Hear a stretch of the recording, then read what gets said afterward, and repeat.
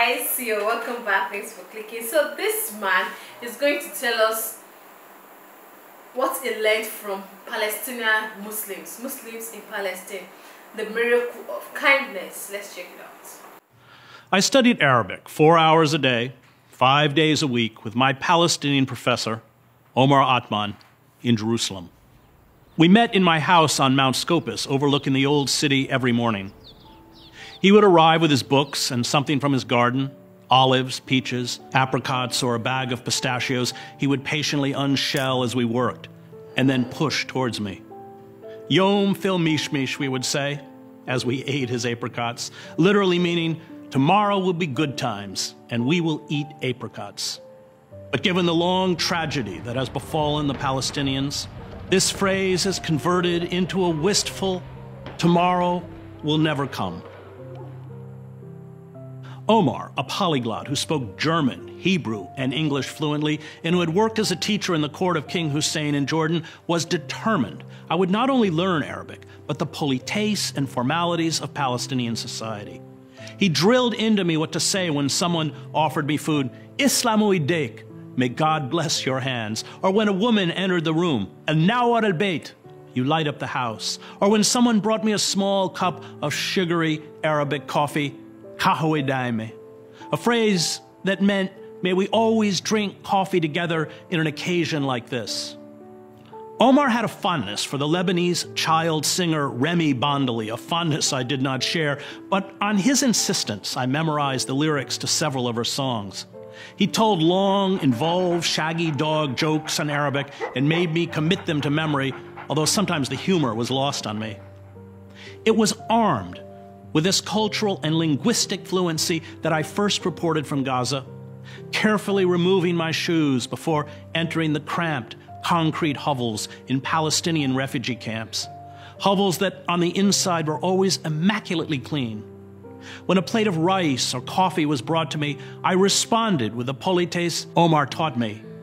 The fact that I had taken the time to learn to be polite melted even the most suspicious of hearts. It immediately opened the door to friendships that would last years. In March of 1991, I was in Basra, Iraq, during the Shiite uprising as a reporter for the New York Times. I had entered Kuwait with the Marine Corps and then left them behind to cover the fighting in Basra. I was taken prisoner by the Iraqi Republican Guard, who in the chaos, whole army units had defected to join the rebels, had ripped their Republican Guard patches off their uniforms so as not to be identified with the regime of Saddam Hussein. I was studiously polite because of Omar with my interrogators. I swiftly struck up conversations with my guards. My facility in Arabic rendered me human. And when I ran out of things to say, I told the long, shaggy dog jokes taught to me by Omar. Perhaps it was my accented Arabic, but my guards found these jokes unfailingly amusing. I spent a week as a prisoner. I slept and ate with Iraqi soldiers, developed friendships with some, including the major who commanded the unit. And there were several moments when, trapped in heavy fighting with the rebels, they shielded and protected me. One afternoon in the driving rain, I was seated in a Pajero Jeep, hot-wired and stolen by my Iraqi captors during the frantic flight from Kuwait City. We had stopped to fill our canteens from muddy puddles. All of the water purification plants had been bombed. The muck and rainwater had already turned my own guts inside out. As I made my way to the brackish pools, I noticed a woman and 2 small children scooping up their hands to drink. I knew what the foul water would do to these innocents, and in the cold downpour recited W.H. Auden's epitaph on a tyrant as a kind of quiet, unintelligible blessing. Perfection of a kind was what he was after, and the poetry he invented was easy to understand. He knew human folly like the back of his hand and was greatly interested in armies and fleets. When he laughed, respectable senators burst with laughter. And when he cried, the little children died in the streets. I would hear the Iraqi soldiers whisper at night about what would happen to me once I was turned over to the secret police or muhabarat, something they and I knew was inevitable and dreaded. That day came. I was flown on a helicopter to Baghdad and handed to the muhabarat, whose dead eyes and cold demeanor reminded me of the East German Stasi.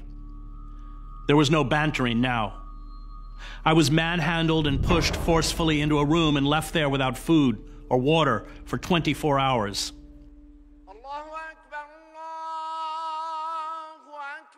I awoke the next day to the plaintive call to prayer, the Adhan, as the first pale light crept over the city. God is greater. There is no God but Allah. Muhammad is the messenger of God. I went to the window and saw the heavily armed guards in the courtyard below. I did not know if I would live or die. At dawn, the women and often children climbed to the flat roofs in Baghdad to bake bread in rounded clay ovens. I was famished. I called out in Arabic to these women, "I am an American journalist. I am a captive. I have not eaten." A mother handed fresh bread to her young son, who scampered across the roofs to feed me. A few hours later, I was turned over to the International Committee for the Red Cross and driven to Jordan and freedom. Where are they now, these men and women who showed me such compassion, who ignored the role my own country had played in their oppression, to see me as one of them? How can I repay this solidarity and empathy? How can I live to be like them? I owe Omar, I owe all these people, some of whom I did not know, the miracle of human kindness and my life.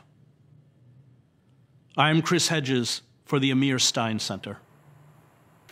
Wow, guys, it's good to show kindness. You can see it learned a lot from Muslims, in the essence that when you go to a Muslim home, you have to remove your shoe from outside.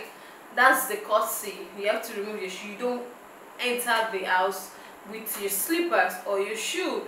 And they're so welcoming. You know, it's telling us what he learned from Palestinians, you know, Muslims, and the fact that the guy gave him a bowl of rice. The guy was so nice to him. He even got into trouble so many times, and he got help from, you know, from a Palestinian, a Muslim. He got an helping hand. So he was just trying to narrate to us that they are the nicest of people. They are very kind-hearted.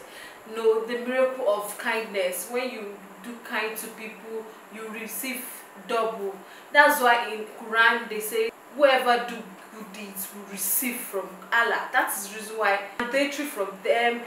They are used to the fact that they render helping hands to people. And that was a beautiful one. I really enjoyed, guys. And that's a wrap, guys. Don't forget to smash that subscribe button for more. Like, share, and comment. I'll see you in the next one. Bye.